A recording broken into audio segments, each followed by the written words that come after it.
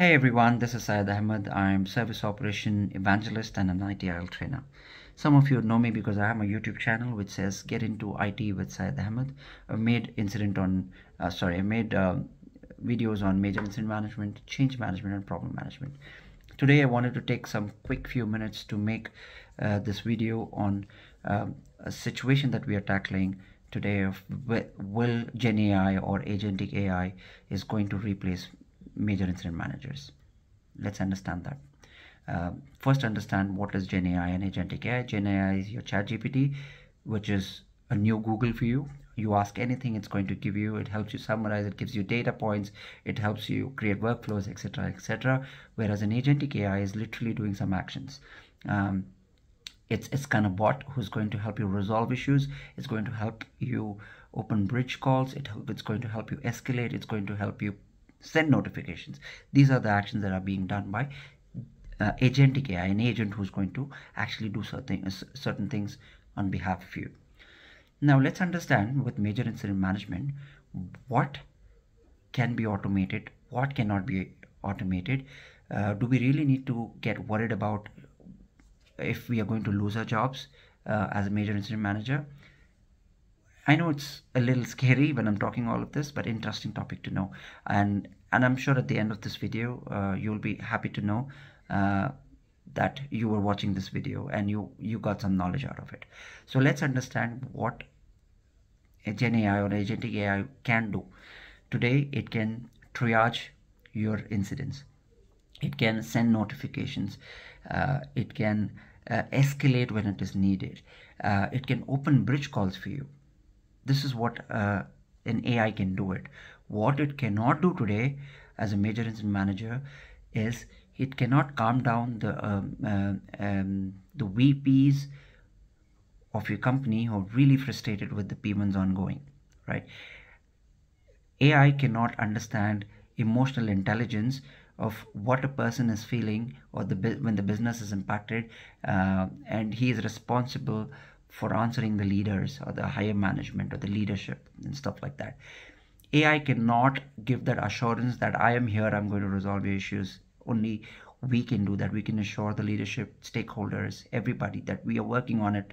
We are working together. We've got the right teams on the call. We are working on it to resolve this issue. Conflict management, when technical teams start passing the ball, saying that, hey, that's not my problem, that's your problem, that's mine. That's a blame game. No, AIs cannot really help you do that. Humans can. We can do that.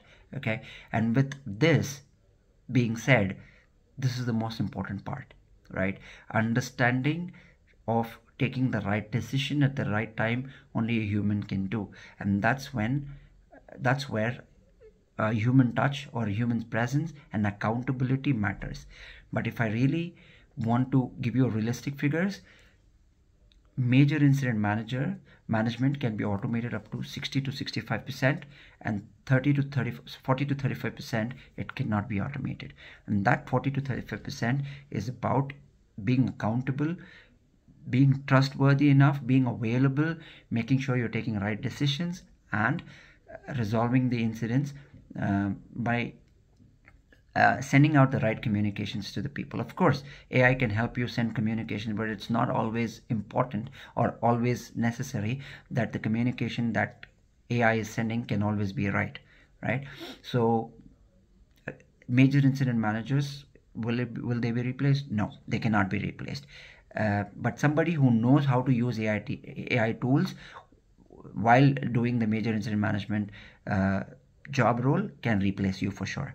So what I'm trying to say, this 65% or 60% of AI can be automated. So you need to understand what are the AI tools that can be helpful for you to use it when you're running major incidents. There are many, but it has to be a private automation or a private tool in your organization that can help you automate certain things. You cannot start using ChatGPT or any other tools that are publicly available for the people that you put in your data over there, right? Now, when you have certain tool, I'll give you a real-time example that how I was able to do this to in my current company, which the account that I'm working for, which I will not be able to disclose it. What we did with Microsoft Teams, we enabled an AI tool with the help of APIs. So what it does, every 1 hour, the conversation between 10, 20, thousands of people who are on the call, the transcripts were enabled. So it used to take all the transcripts of the people and it used to summarize what happened in the last 1 hour to me. What happened in the last 1 hour over the call, right? So when that happened, it becomes easier for me to send out communications because now it is giving me a good summary of what happened in 1 hour. Now, it doesn't mean I'm going to blindly send that because there are thousands or maybe hundreds or maybe a few people on the call who's talking about different technologies, about different things to resolve an issue. It may not understand, but it will help me to draft my summary in such a way that I will be able to take decision and send this out, which is current, which is correct, which is appropriate to be sent out, right? But before, maybe my English was not great enough or good enough that I couldn't frame sentences. Now I have a tool that is helping me write all of that, and even from that, and if you feel certain things are not right, you correct it and you put it back onto the AI tool. It's going to again give you a summary which is much better than what you were writing by yourself. Okay, so what we did, we enabled recording sessions of our teams and the transcripts, and both of this were integrated with one of our AI tools. That helped us to resolve the communication or sending notification issues. What we also did with the same AI tool, we enabled the escalation matrix, the SharePoint, that wherever the escalation matrix are, to integrate with the SharePoint tool. All we had to say to the AI tool is get me a storage support SME.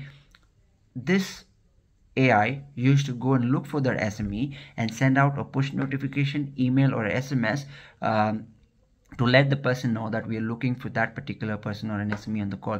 But the message would be very simple. The message would just go like that: there's a P1 situation that's going, you're requested on a P1 bridge call, here's the link. Okay, now that SME doesn't really need to know much with that notification, but he is informed.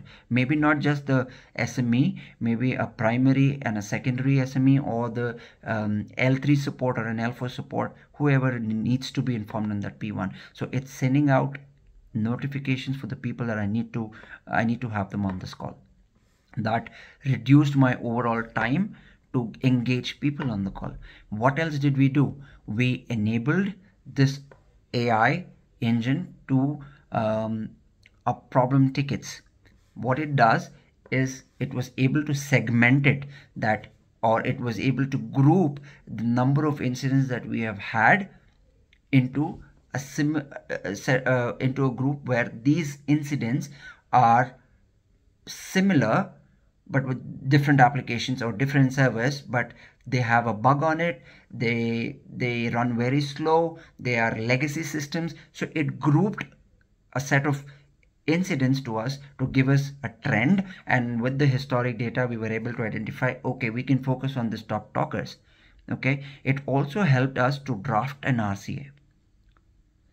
Again, look, all this manual efforts that we were doing on an Excel sheet previously has been automated, and agentic AI or Gen AI has made our life easier. So today, this AI is not my competitor that I feel is going to replace me, but in fact it's a companion or it's a co-pilot to me.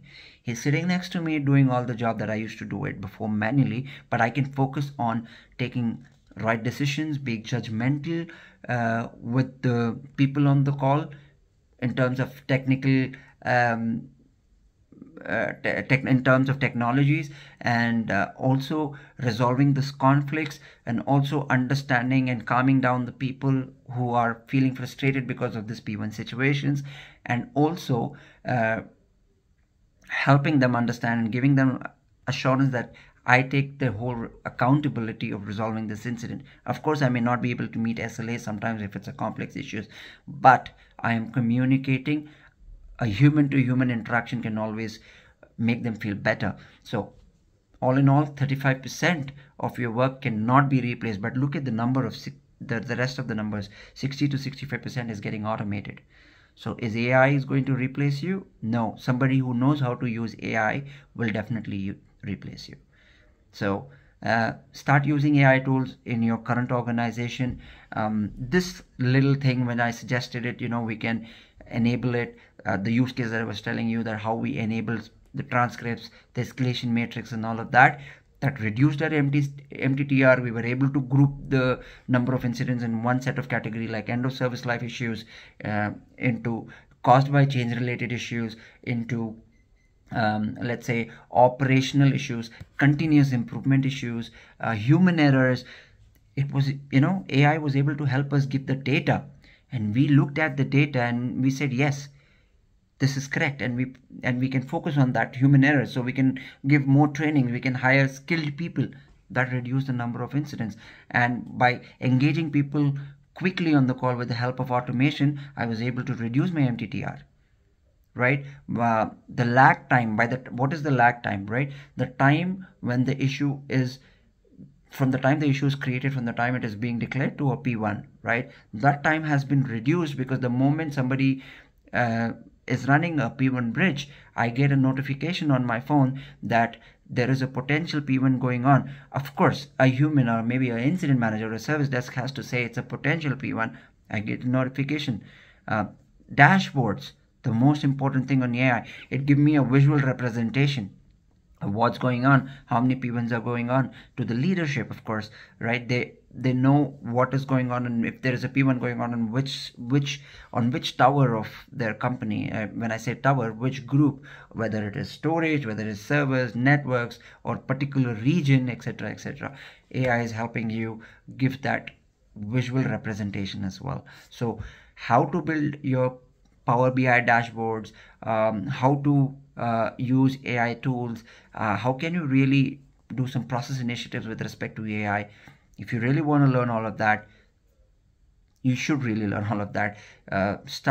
Please reach out to me. I will be able to help you. What are the tools? Again, the tools cannot be public.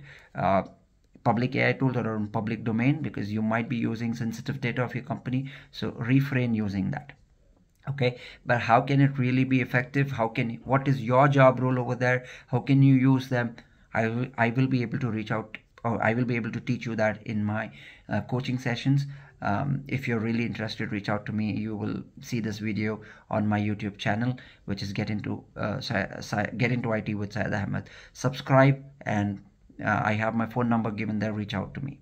Okay, but this is the gist of how AI is playing a role in our daily life or as a major incident manager. Thank you all. Have a great day, and happy learning. Thank you so much.